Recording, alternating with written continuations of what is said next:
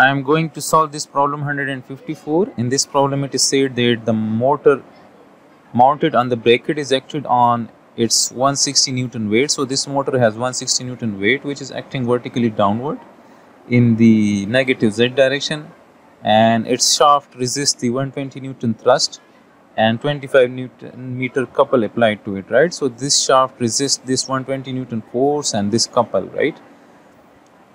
So it is said that determine the resultant of the force system shown in terms of a force R at A and couple M, right? So we need to replace these force and this wrench by a force couple system at this point O, right? So this is wrench, and this is, if we curl our right hand fingers in this direction, so our thumb will point out in the direction opposite to this 120 Newton force. So this means that here is the negative wrench, right? So this is negative wrench since both the couple and the resultant has the opposite direction, right? So this motor is subjected to one wrench and this 60 Newton force. So what we will do is that we will find the force couple system at this point O.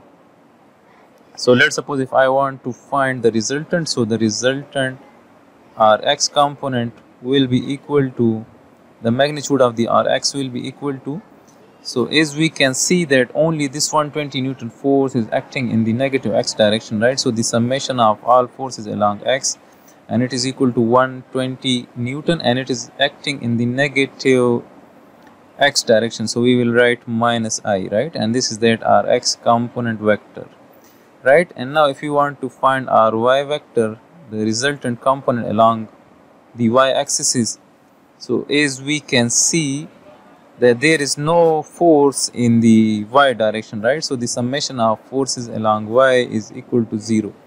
And similarly, if you want to find the Rz component of the resultant, so it will be equal to the summation of all forces along z, and we have only this weight in the negative z direction, right? So we can write it like this, so it will be minus 160 k, right?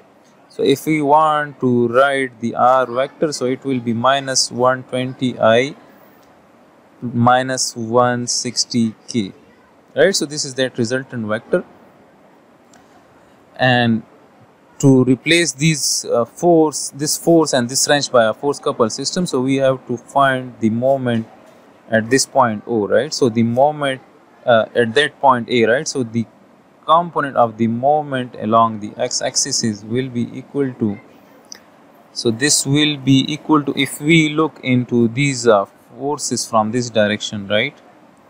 So this 120 Newton force is parallel to the x-axis, so it will not produce any moment, and this 160 Newton force is producing the moment about x, and this will be the direction of that moment, and the magnitude of that moment will be 160 into the perpendicular distance. So this is the perpendicular distance of this 160 Newton from this x-axis, right? So it is 200 divided by 1000, so it will be 0.2 meters, right? And this is the direction of this moment. So if we curl our right hand fingers, so our thumb will point out in the negative z direction, negative x direction, right? So I will write minus I. And as we can see that this 25 Newton meter couple is also about x-axis, right? Along the x-axis, if we curl our right hand fingers, so the thumb will point out in this direction, right? In the positive x direction. So what we will do is that we will add that moment as well. So that moment is plus 25 Newton meter. And this 25 Newton meter moment is also along I, so we can write it like this as well, or we can take I common as well, so we can write it like this. So this will be the total moment along the x-axis, right? So I will solve it a bit later. Now to find the component of the moment at point A along y, so we will observe these forces from this direction, right? So this is that 120 Newton force, and this 120 Newton force has some perpendicular distance from this y-axis. As we can see that this y-axis is 75 mm from this point, from the ground of this plate, right? So if I write that this distance is 75 mm, right? and this shaft is at a distance of 100 mm, right? So this is 100 mm. So this means that this 120 Newton force has a distance of 100 minus 75, 25 mm distance. 100 minus 75 mm, which is 25 mm.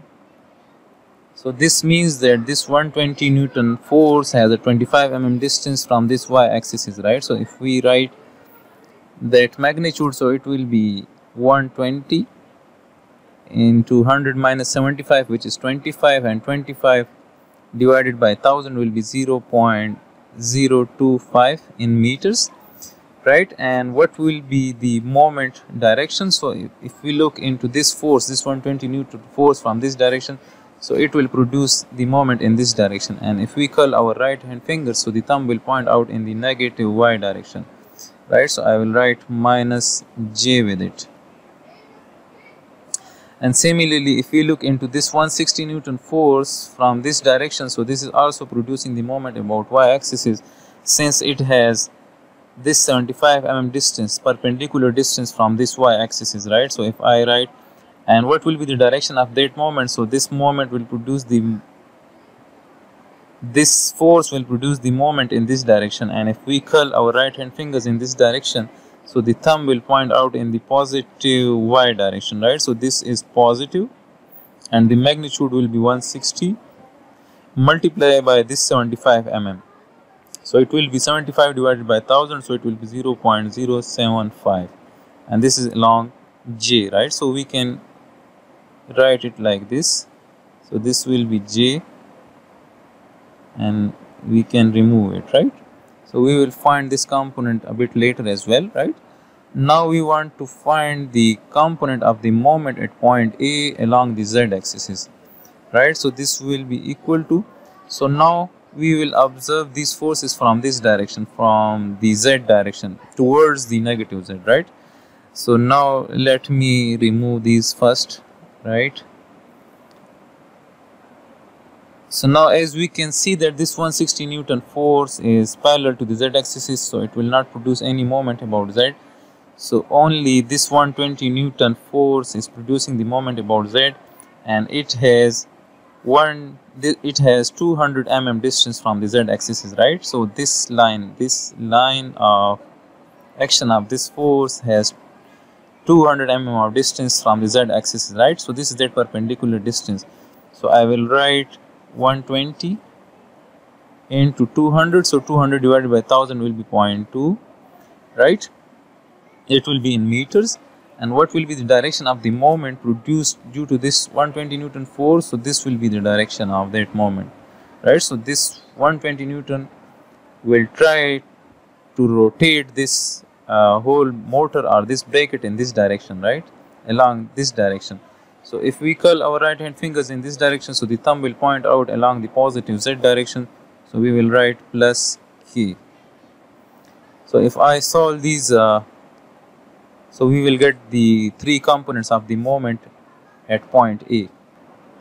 So when we solve all these, so we get MA along x is equal to minus 7i, and this is plus 9j, and this is 24k.